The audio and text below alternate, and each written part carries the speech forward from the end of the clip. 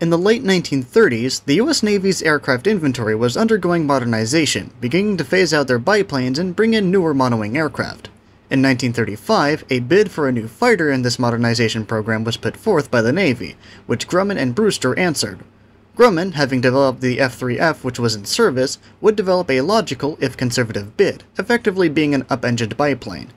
Brewster, in contrast, would opt to go for a technologically bleeding-edge design, and while its early models would be well liked by the Navy and Marines for its incredible handling, that merit was ruined by the addition of extra equipment, and thus weight, at the Navy's behest only after it had entered into service. But how does this involve the Corsair? Well, it serves to explain why the bid for a new fighter was put forth again only 3 years later in 1938. For in 1938, the Buffalo was being realized as subpar, the Wildcat was still in development, and China had been invaded by Japan, with Germany also eating both Czechoslovakia and Austria, causing a spike in world tensions and making the Navy a little anxious to have a new fighter in the fleet as soon as possible.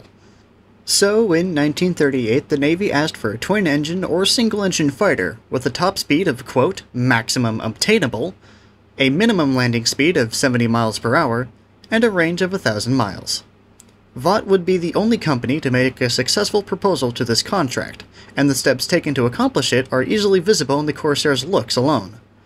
Vought, in moves that would make Alexander Kartveli proud, chose the R2800 Double Wasp as their engine of choice, giving it a 2-speed supercharger to work at high altitude. A 13-foot, 4-inch, 3-bladed, later upgraded to 4-bladed propeller would allow the engine maximum performance and would be the reason for the Corsair ending up with gull wings, a choice taken to avoid extremely long and thus weak landing gears. Built to be as sleek, aerodynamic, and advanced as possible, the Corsair, while heavy, was fast, had good flight characteristics, and a lot of promise. Being so cutting-edge, however, it also had a lot of teething issues to figure out after its first flight in 1940. A combination of visibility issues, unusual stall and spin characteristics, and landing problems due to insufficient carrier facilities and cockpit layout would delay the Corsair getting carrier certified until 1944, when the British developed a landing procedure for it.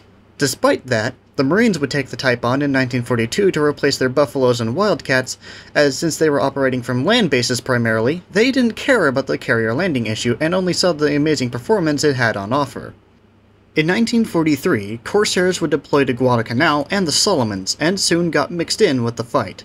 Dueling against Japanese Navy Zeros, the Corsair was superior in all aspects except slow-speed turning and climbing, where the lighter Zero was optimized for. Tactics to avoid getting into a slow-speed turn fight were thus developed and employed to absolutely devastating effect, racking up a 11-to-1 kill-loss ratio. Despite its success, it wouldn't progress as Japan in 1944 was on the defensive, and encountering a Japanese fighter soon became a more rare and rarer occurrence. Due to this change in the environment, the Corsair's role in the Marines and Navy would change as well. Being transitioned to a fighter-bomber role, its sheer lifting capacity, courtesy of its powerful engine, made it throwing bombs and launching rockets a natural talent of the Whistling Death, a nickname the Japanese soon attributed to the gull-winged guardian angel of the US Marine Infantry. It would fulfill this role until the war's end in 1945, and be kept on as a frontline fighter even as aircraft like the F-2H Banshee were entering service. Speaking of jets, Corsairs would fly in Korea as both escorts to Sky Raiders and fighter bombers, combating against North Korean and Chinese Yak-9s, LA-9s, and later MiG-15s.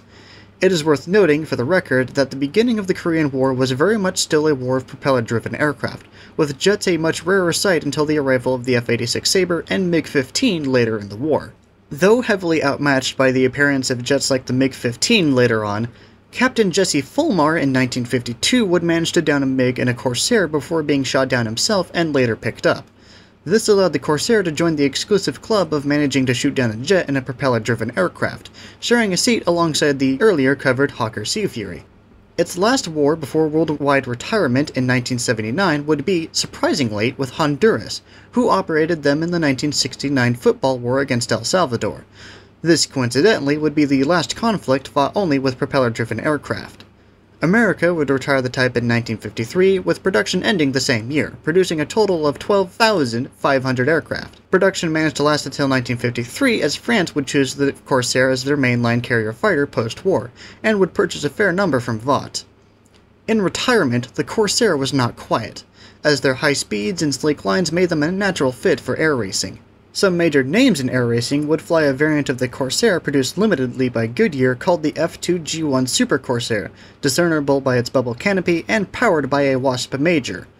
Only 2 Super Corsairs exist today of the 11 produced, and only one of which is still airworthy.